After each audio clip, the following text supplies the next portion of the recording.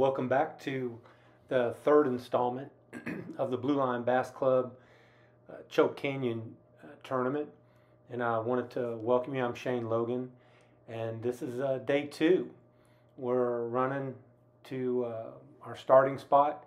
We had a fairly early takeoff. We had been reversed from the day before, and so I'm running through the woods and trees trying to get to the back of a creek. My thought process was, with the water conditions the way they were and the pressure the lake had down on the main lake, this probably would be our best option to possibly catch a big fish or to get one or two good fish in the boat early. I didn't really want to spend a lot of time in this area, but I did want to run it, get to it, and fish a small stretch. And just before I got there to where our little sweet spot was, I kind of made a on-the-fly decision to stop short and give this little area that I'd pre-fished the day before a shot, just because the grass looks good, the water's fairly similar to what we were catching our fish in yesterday, and gave it a shot. I talked a little bit about making decisions on the water, and I guess the importance of going left or right, so to speak. And in this instance, I was more concerned about the fishing pressure. I think Saturday there were 3 tournaments going on in the lake. There was a pre-fishing event for a high school tournament that was coming down the following week. And so there was a lot of traffic on the lake. And in this back area, I only saw one other boat the day before, and they were really trying to get out of there more than they were fishing. So I thought, since I had a couple of good fish before, that this would be a good option. And of course, you'll see as the day progresses, it didn't pan out the way that I anticipated it. But again, we worked hard at it, and I think that the day will kind of play itself out, and you'll see. But again, I appreciate you watching. Like always, if you enjoy the video, please hit the like button. And if you're new to the channel, please subscribe. I'm going to hopefully be posting tournaments and pre-fishing, and of course just in general fishing topics. And I'm going to try to focus a little bit on new people who are new to tournaments, young people who want to get into tournaments, high school kids who want to fish tournaments, and see what I can do to help out. Again, thanks for watching. So here you're going to not have any volume, and you'll know why in just a second. But you're also going to see something that I talked about in the previous video, something that you notice that we continually do over and over again that kind of messes with my day. And here you go.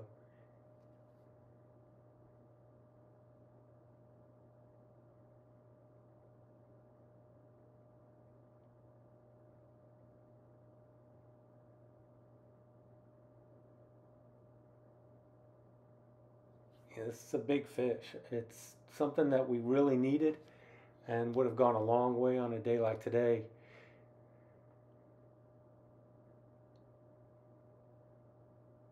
Kind of know something's going on. I move my feet, and when I bend over to help her, bam, it comes loose.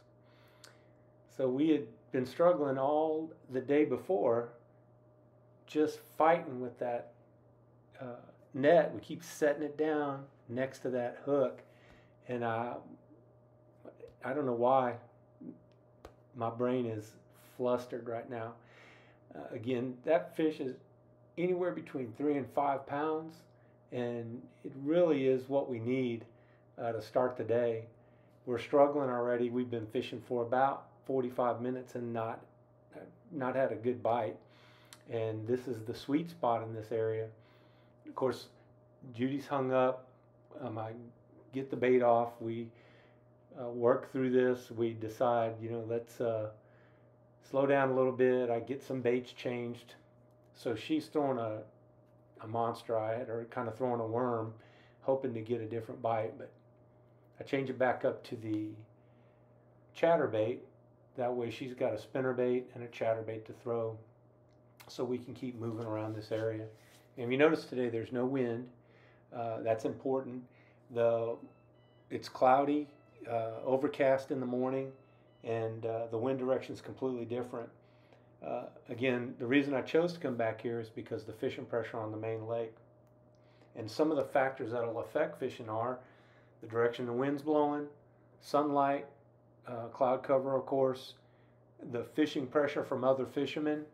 And so those are things that you need to think about, and things that we think about when we're game planning or figuring out a tournament.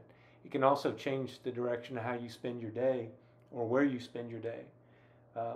Again, I think it's funny that we keep putting that net right back in that spot where it gets snagged, and it causes us on a couple of occasions to not be able to pick it up and focus on getting the fish in the net while I'm focusing on fighting the fish.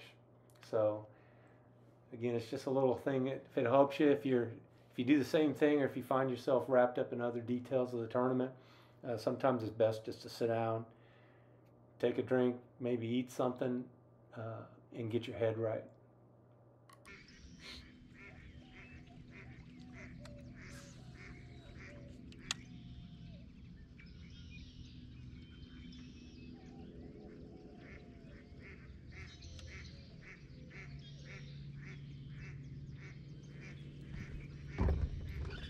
Got him.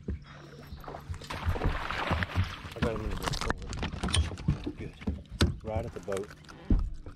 And he just tore my bait out. Whew. Okay, that's good. Is he a keeper? Yeah, he's a keeper.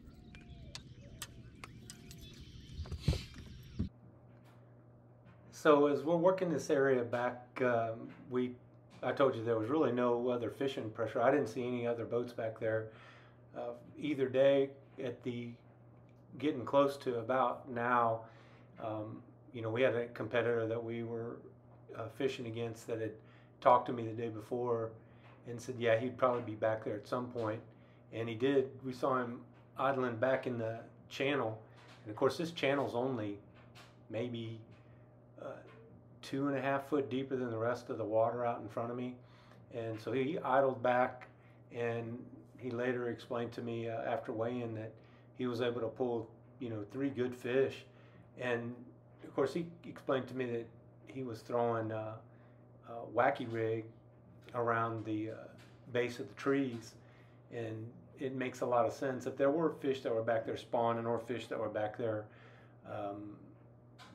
garden fry, or doing what they do after they spawn, even in the post-spawn realm, there's a good chance you're going to wind up catching those stressed fish easier with that wacky rig or a Nico rig.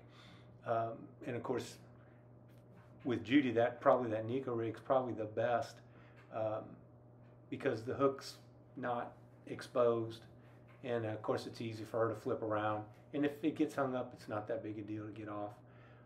But again, I'm getting ready to change up a little bit. I throw on a buzz bait, and buzz bait's usually pulling a pretty decent sized fish, especially this time of year. And I wind up connecting after a few casts, and it's a good fish, but just another keeper it would have been, and it comes unbuttoned. So the day isn't working out the way I'd anticipated or planned, but that's how it goes sometimes in fishing. Always got to be ready for the fish to jump on your bait and execute.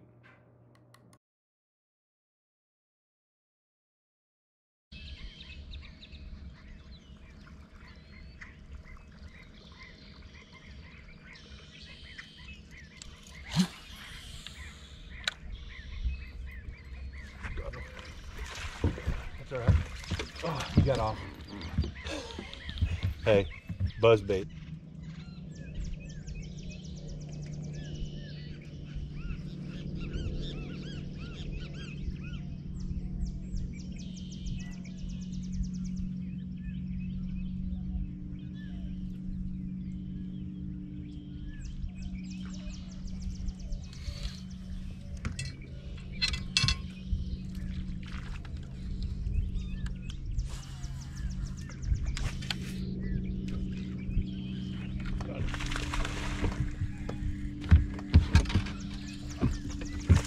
gonna swing him.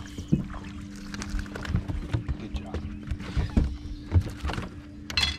Another solid keeper, or another keeper. Oh yeah, it's 14. Man, I'm so glad I picked up that swing. Hey, it's 14 1/4.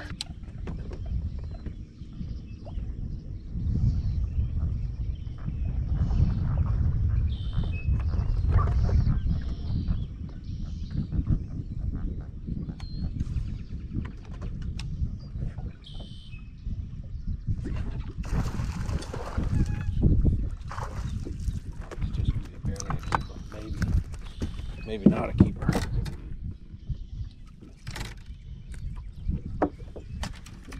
Please be 14. Nope. All right, so I kind of spent a little too much time up in this area.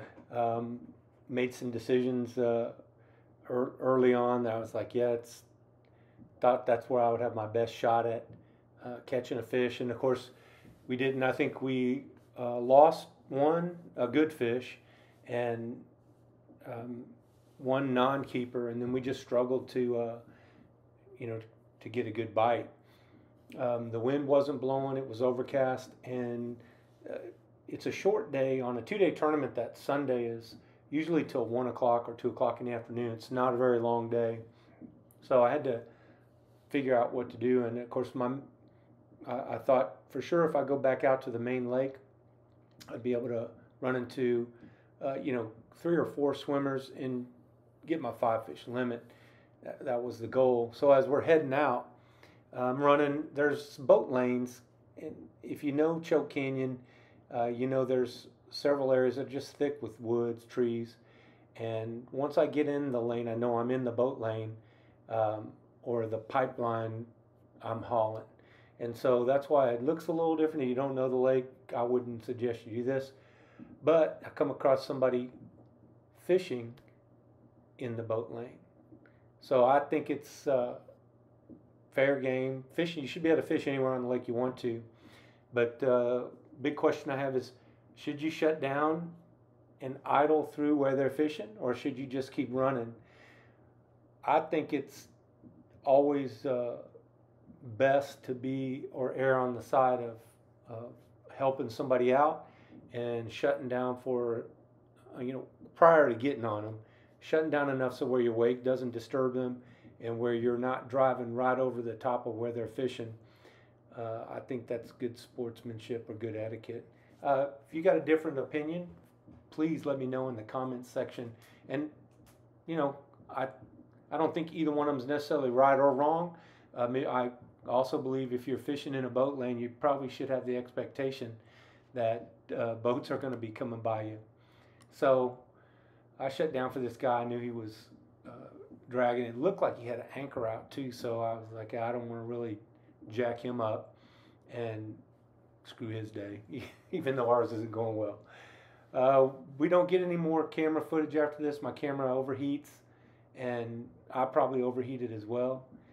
I think we wound up having 3 or 4 fish, and when we got back up to the main lake, the same people that were up there when we were catching fish, they just hammered that place. And so I think those fish were pretty much beat up. Well, we wound up in 11th place overall, not the way we wanted to show. And I think if we would have caught the fish that we weren't able to get in the boat, there's a good possibility we could have moved up and been in the top 3 or 4 at least. We had a great time. I love fishing with this organization. I love fishing this lake and love fishing with my wife. I appreciate you watching the video. If you watch this long, hopefully next time you watch a video, you won't see my net getting caught up in my in my rod strap hook. But again, thanks for watching. If you got anything out of this video, please leave a like, subscribe, and if you have any recommendations for me in the future or for future videos, please let me know in the comment section. Thanks a lot. Good fishing, and fish on.